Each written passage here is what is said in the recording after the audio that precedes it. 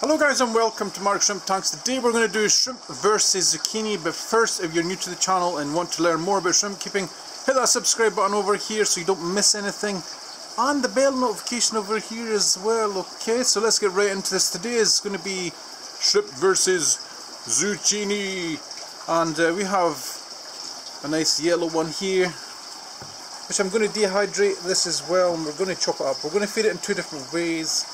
Let me see if I can put you down here while we chop this up. Alright, so we're going to chop this up. We're going to put a couple of thin bits. This is out my garden, so this is organic. Right, and for this demonstration I'm just going to do one single bit from my tank that you will see. And then the rest of the parts we're going to cut a little bit thick, because this is going to be dehydrated, which means I'll be able to use it later. I can store it and then use it later, because zucchini is seasonal, and right now we have an abundance of it in the garden. Of course you get different types as well. You get the green ones, the yellow ones. I think I've seen orange ones as well. You can also do the same thing with pumpkins. Alright, you can also use the flowers. If you have ever see the flowers on the end of the zucchini, you can actually dry them as well and use them for like a treat. So what we're going to do first is we're going to put our little zucchini slices onto our tray, a drying tray like this. Just quickly do it. Then we're going to put one little bit into the tank, and then we're going to put one bit that has already been dehydrated into the tank as well. Right, so I'm going to use just a little bit here because this is quite big. It's big when it's so full of moisture, so I'm going to use a bit like this size. And the rest we can dehydrate, okay? So let me pull you up here and I'm going to show you my dehydrator.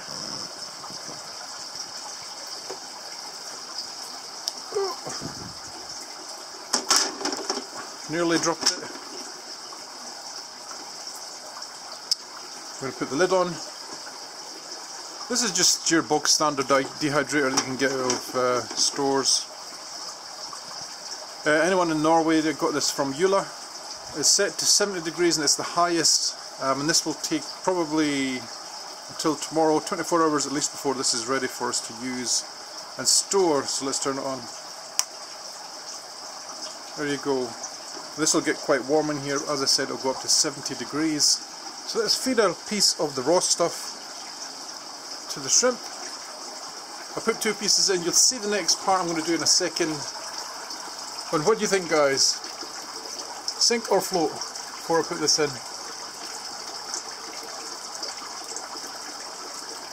And it floats. It's quite surprising.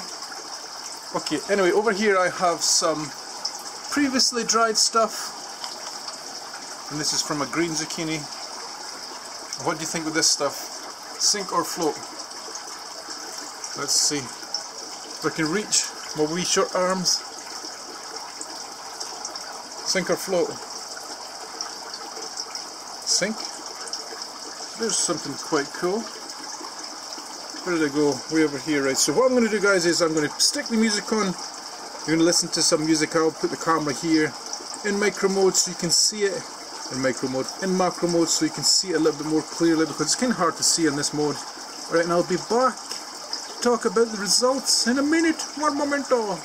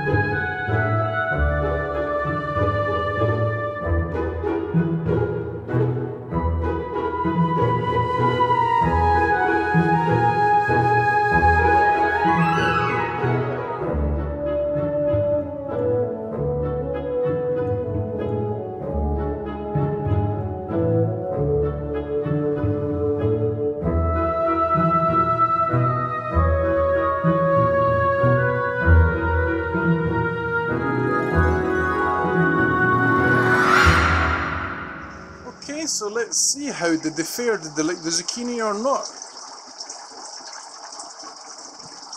I think that speaks for itself. I think they really enjoy it actually. I was surprised that they went all over this like they have done. I'm trying to see just at the corner of my eye if I can see the other piece of zucchini anywhere. Still here, see it floating, not a shrimp on it. So dried zucchini works a treat. So I think you guys should give it a try. I think I just saw a really nice ruby red extreme here a few seconds ago before I put the camera on, and of course I can't see it now because I want to film it.